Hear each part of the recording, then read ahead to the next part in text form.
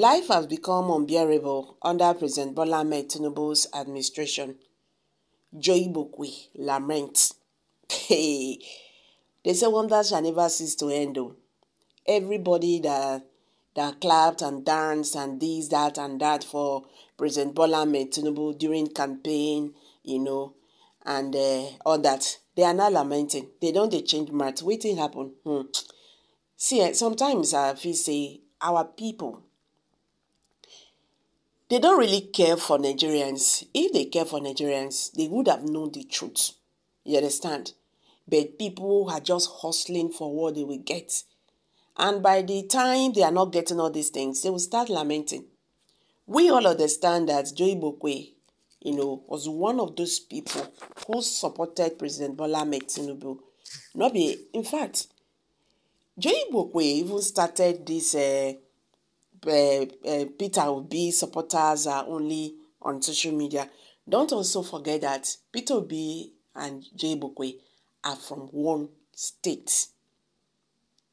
Now the same Anambra, but he chose President Bola Tinubu, to campaign for, and well, it's his choice. It's his choice. An adult, he knows what is good for him. But after all these things, don't just come and start complaining again. Why are you complaining? Nobody should complain. Asari the cool boy is in the other side shouting. Igbokwe again is this side shouting. Why are they shouting?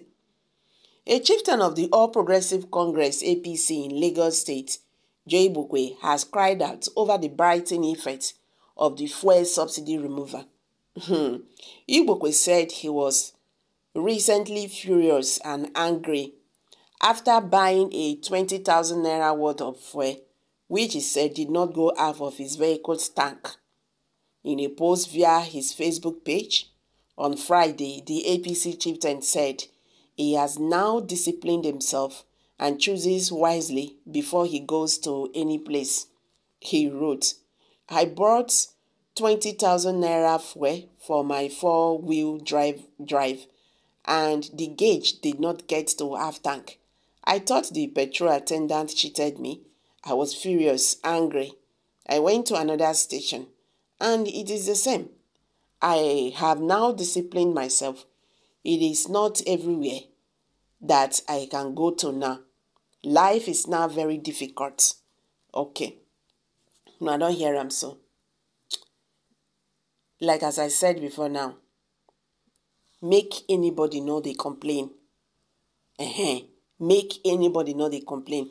If you can feel the heat, just tell me how, Nigerians, poor Nigerians are faring. Tell me how these people, Nigerians are faring. At least now then they see the money, now they know how. Tell me how Nigerians are faring. This is a problem. What I don't just like is after you don't do wetin you do finish. Wetin you don't do finish now, you go come dey lament. You go chop the garri. Now so it be that. Because when then they talk, so many people feel that hatred or whatever. Now the question is, are we going front or back, or we are going backward? Well, in another news headline, blow for PDP as Wike reportedly plans to join APC. Well, I'm not seeing any blow for you because as far as the former governor of Rivers State is concerned, he don't join APC a long time ago. Indication has emerged that the Minister of the Federal Capital Territory, FCT, Wike, is reportedly planning to dump the People's Democratic Party, PDP. Wike is allegedly scheming to join the ruling All Progressive Congress, APC, which is the party of President Bola Tinubu, the incumbent president of Nigeria. Although Wike is not a member of the APC, Tinubu appointed the minister, making him a member of the APC-dominated cabinet. The latest development suggesting that Wike is set to join APC emerged on Monday morning as 27 Rivers State lawmakers who are loyal to him dumped the PDP and officially joined the APC.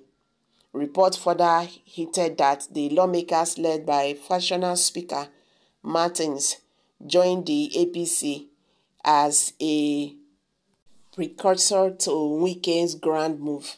This implies that they would have concluded plans to switch party, but they decided to join before Wike so that they would know how members of the public would react.